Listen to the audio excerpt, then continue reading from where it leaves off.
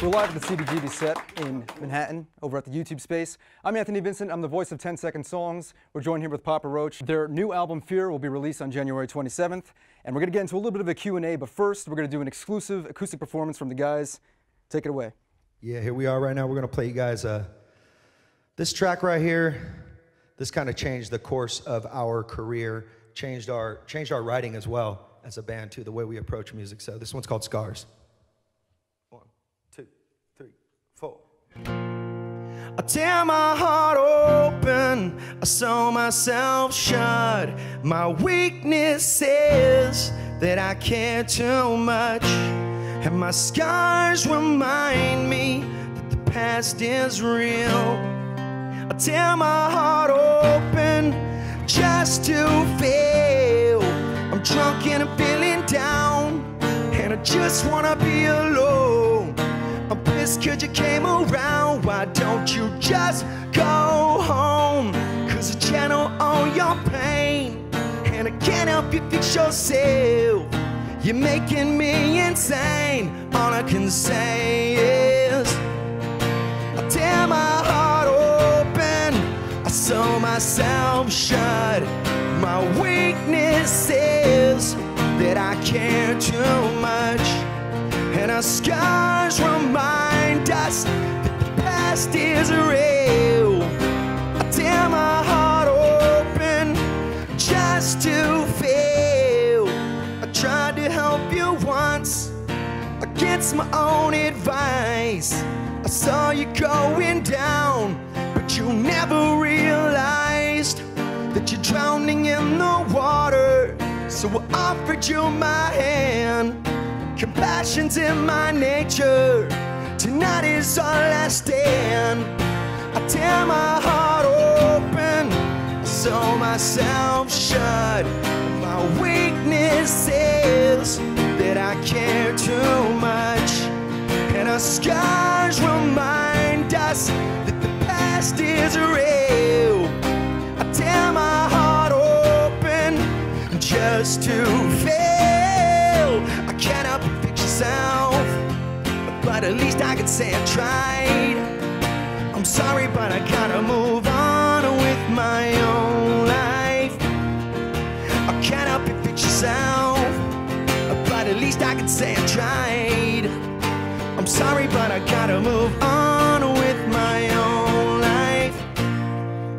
I tear my heart open, I sew myself shut, and my weakness is that I care too much, and my scars remind me that the past is real. I tear my heart open just to feel. I tear my heart open, I sew myself shut, and my weakness is that I care too much, and our scars remind us that the past is real. I tear my heart open just to feel. Oh yeah. Awesome, man. Guys, that was awesome. Thank you very much, man. was You're really- awesome. thank you. Thanks, You man. rock, dude. I appreciate that. I'm like, man, your voice is off the chain. I was watching some of those videos you do on YouTube, and I'm just like, Well, yes! I appreciate that. The man. Michael Jackson one is my favorite. We're going to get into a little bit of a Q&A right now from Twitter and Facebook. I'm going to ask the first question. So talk about the process of this album a little bit. You know, does anyone contribute lyrics? Like, just break it down just for us to know. It's always music first, and then lyrics and vocals. Okay. This time was a little different because we didn't really have any material going into the record. Normally we like to write and then record. The whole situation was different too, the way they work there. There's really there was a place to jam, but they didn't really allow us to do it. So we kind of had to write at the house that we all lived in. And then once we got the first song done, which was Broken As Me, we immediately heard it because they kind of mixed it as we went. So we got to hear pretty much 90% of the finished, what it would sound like as a finished product. So immediately we were, our our worries were put to rest. It's like Tobin is like a whirlwind of riffs and ideas, and it's like sometimes you got to stand around him and just catch him and go, that one's good, that one's great, that one's awesome, you know. And like me and Jerry are very more like, we sit back and reflect on the music. We're more calculated about it, you know what I'm saying? So it's interesting how our approach is different, but it makes us us, you know. It's cool, man. It's the process. All right, so the next question is from Chris Jr. Anderson. Was Face Everything and Rise inspired by specific events, and if so, what events and how? Pretty much in the process of the record, I think it was about 3/4 of the way through, I just started to feel like that overall theme in the record. And when I came in the very beginning of the record, I had all these big old sheets of paper hung on the walls so I could write a bunch of ideas on them. And the only thing I wrote on the paper was Face Everything and Rise. And I just felt like there was a home for that idea. This record, the way I approached it was, if this was my last record as a singer, as a songwriter, what would I say? What's my purpose? You know, what's the theme? And I think it's inspiring. There's hope in it. In a world as crazy as it is now, and as much fear that gets thrown at people, and as much brokenness that is out there, like, we want to be an outlet of some hope. And so that title really stirred that emotion in me.